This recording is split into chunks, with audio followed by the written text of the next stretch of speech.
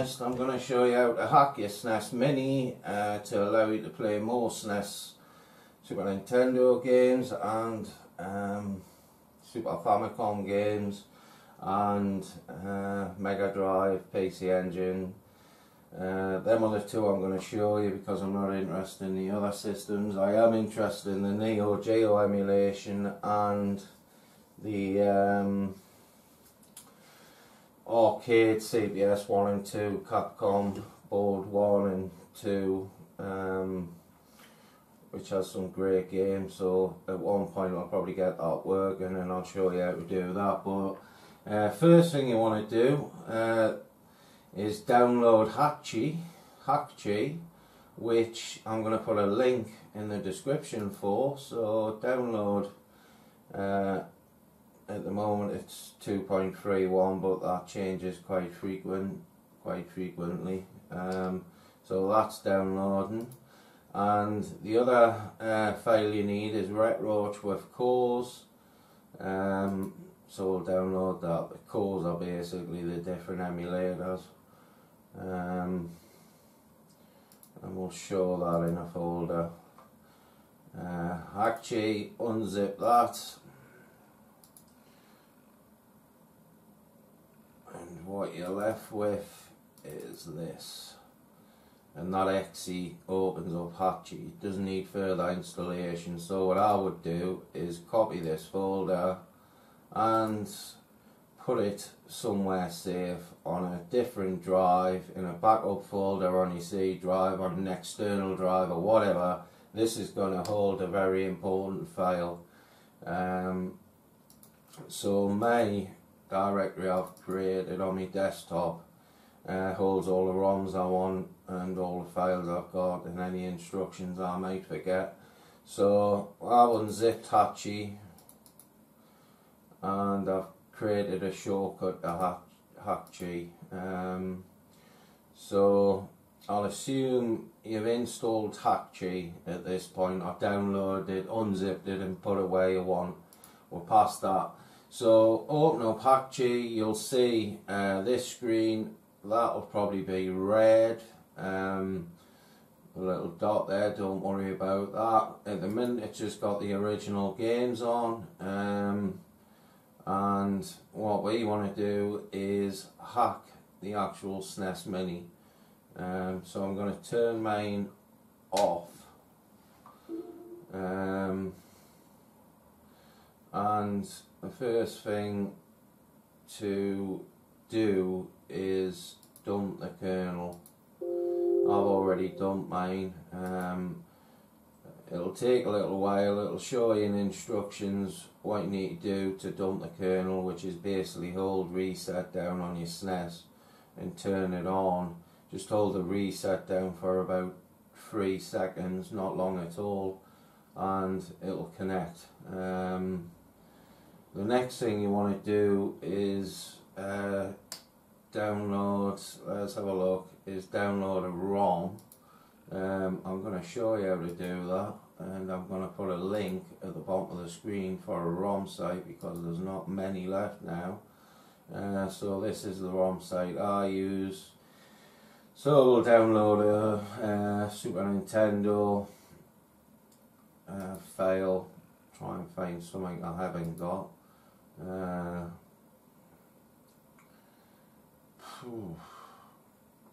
a lot of rubbish. Let's have a look. Alien 3 is not bad. On this site you have to wait 15 seconds, but it works, so let's just wait.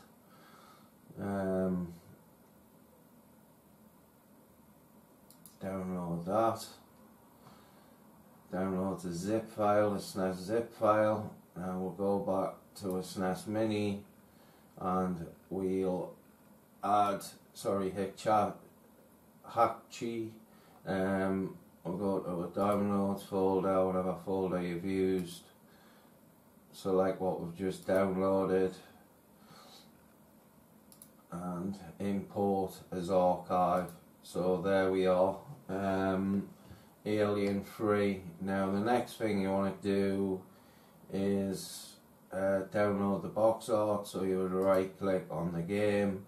If there's more than one game, which I'm going to show you because I'm going to put more than one game on, then you can select multiple games by pressing the top one, holding down shift and pressing the bottom one, bottom game in the list. Anyway, so if you right click on that, download box art, it'll Google it. In this case it's still found, it's come up with an error, but it found the Genesys version. You can sort of try and find a more opt version like that. Super Nintendo, that's that done, and plug your SNES Mini into your PC at this point if you haven't already done so, and turn it on. Now what's going to happen here is my light's going to turn green because it's already hacked my SNES Mini. Your screen might come up with instructions to put it into recovery mode, which at that point this should turn green. If it's still red, don't worry about it. Let's move on to retro arch. So let's have a look where we'll put that. It's actually, I've got in my backup directory. You drag that to hakchi and it'll ask what emulators you want. I've already done mine, but I'll just click OK at that point. I wouldn't select any other options because I've never tried them. So I mean you can, but obviously I didn't advise it. So next you need to synchronize the game with your SNES Mini, so click synchronize. At this point it'll ask you to turn off your SNES Mini, turn it on, hold down reset, turn it on, take your finger off reset after about 3 seconds and it will synchronize the games. At this point this should be, your dot should be green. So we've now got Alien 3. I've got the SNES Mini working on me left. Now Alien 3 isn't actually working for some reason, so I'll delete that and I'll just add the games I want. If you get any problems like this, then you'll be able to figure it out. That's just typical. Let's try and extract that, see what it's got. SMC. These are all the different versions of Alien 3. That looks like Megadrive versions, but right, so I'm going to add my own games which I know work, which are on my desktop. I'm going to install, I'll install SNES games. These are all the ones I want, so I'll just add them. It's asking that there's a patch for Super National Cricket, which is brilliant, so I'll just apply that. Now you want to select them all again and right click on the bottom one and get the box art. Hopefully it won't come up with an error. I mean the box art wouldn't have caused the problem with Alien 3, but we'll just wait for this to happen.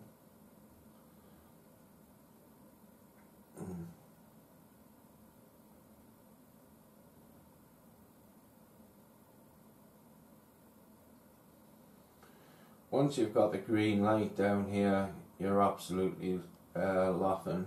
You can just take games off, add them, and all kinds. So what I'll do is I'll synchronise this to make sure it's working after it's downloaded the box art. So if you click on a game, you've got the box art. Synchronise them games, and all you need is your SNES Mini turned on and plugged into your PC at this point. Obviously it should still be plugged into your PC. Now I've got the SNES Mini on a TV to the left of it, so I'll see what I see. I'll see that everything's working correctly. It takes a little bit longer to start up when you've added games.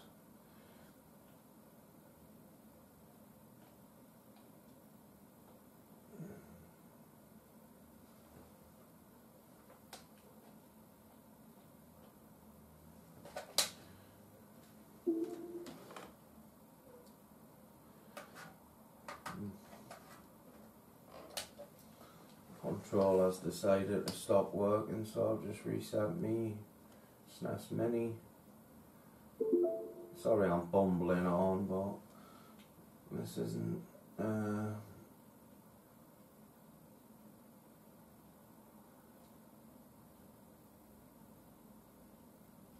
yeah. Just create a folder with all the games in, and the games work fine. Now, moving on to PC Engine games, you've installed the emulator, so PC Engine games downloaded from that site in zip format work fine, there's not a problem. So we'll open them.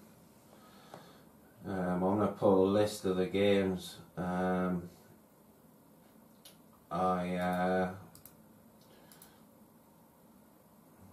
I've installed to give you some ideas of some of the best games on the system, in my opinion. Like I say, if it doesn't get you a picture you want, you just click on the game and you click on Google, or you can click on Browse if you want to download the picture yourself. And I mean, this is, what have I selected here? That'll do. So Batman PC just means Batman PC engine, but if you change these names for your zip files to something which is identical to the PC engine name, then you'll actually get the correct artwork. Finally, I'll add in just one Megadrive game and I'll show you a problem so you know how to fix it. Aladdin, which is a zip file. I'll add that and download the box art. PC Engine games are particularly hard to get the artwork for. Now sync the game.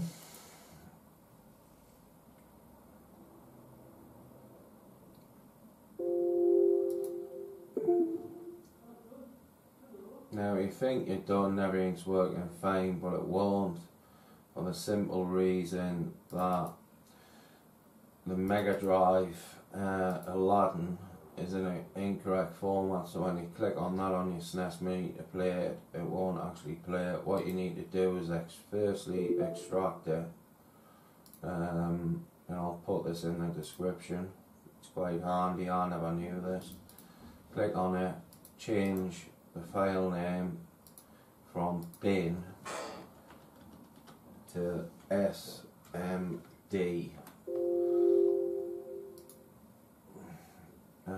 Delete that. Right click, delete that Aladdin, and add the one you've just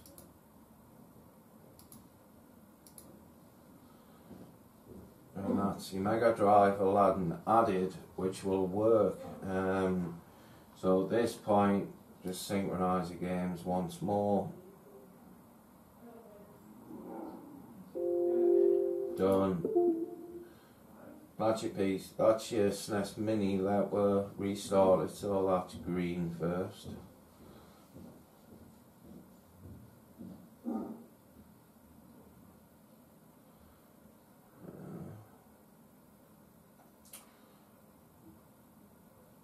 Take a couple of seconds, a few seconds.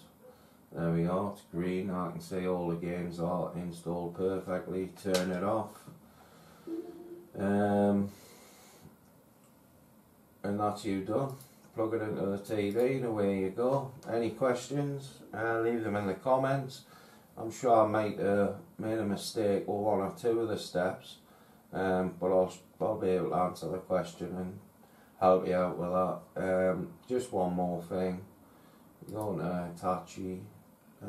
If you get any problems and you think you've bricked your SNES Mini, let me just get it turned on. If you click on kernel and flash factory kernel, it'll reset your whole SNES Mini and it'll use the kernel you dumped earlier to flash it, so you'll be back to the beginning, but your SNES Mini will still be hacked.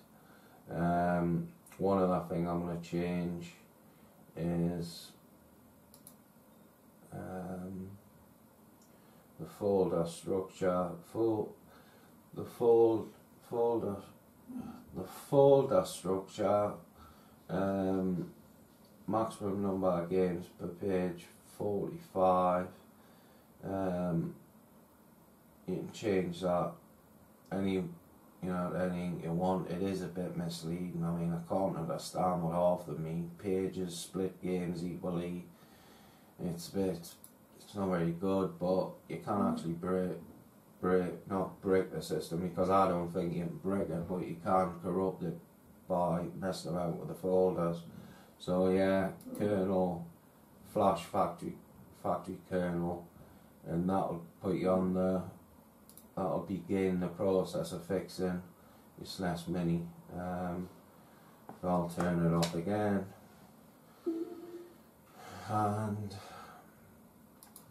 plug it into my TV. So like I say, any questions, feel free to ask. I hope this is useful. I'll try to make it as simple as possible, because some of the videos I watched excluded some key elements, like getting the Megadrive games working and stuff like that, and how to fix it if it goes wrong. So hopefully this will help you. Any questions in the comments. Thanks for watching. Keep on gaming, and I'll see you soon.